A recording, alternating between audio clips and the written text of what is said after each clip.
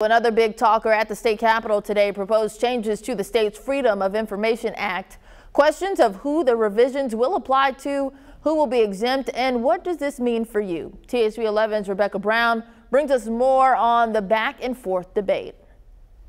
The Freedom of Information Act has never been about left or right. It's been about right or wrong. Since 1967, Arkansas's Freedom of Information Act has provided the public the right to access the records of any federal agency. But according to Governor Sarah Huckabee Sanders, that law could use an update.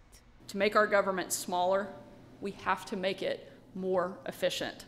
To do so, we will also update Arkansas's Freedom of Information Act. It's one of the main issues that Governor Sanders called a special session for, pointing to concerns when it comes to her and her family's safety. Our current FOIA laws put me and my kids at risk, so we will update sections of the law so that the sources and methods Arkansas State Police uses to protect me and my family outside of the governor's mansion are not subject to disclosure.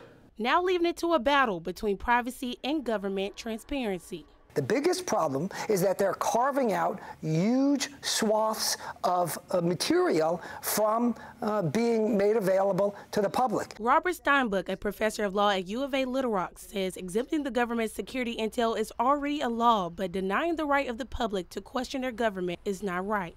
We need, as the public and as the media, to have the ability to seek those records and discover that wrongdoing. And what they're doing seeks to undermine exactly that. Governor Sanders says the goal is to update our state's FOIA law to reflect the federal government standards, which keep internal deliberations private. Somebody suing the state of Arkansas can FOIA our attorneys to determine our legal strategy.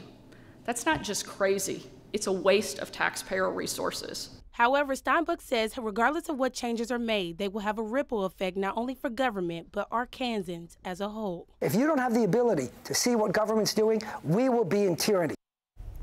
At last check, the full Senate has adjourned till tomorrow morning at 9, but the state agencies committee is still at the Capitol waiting on a new FOIA bill to be filed so they can discuss it. Stay with THV 11 for the latest on this developing story.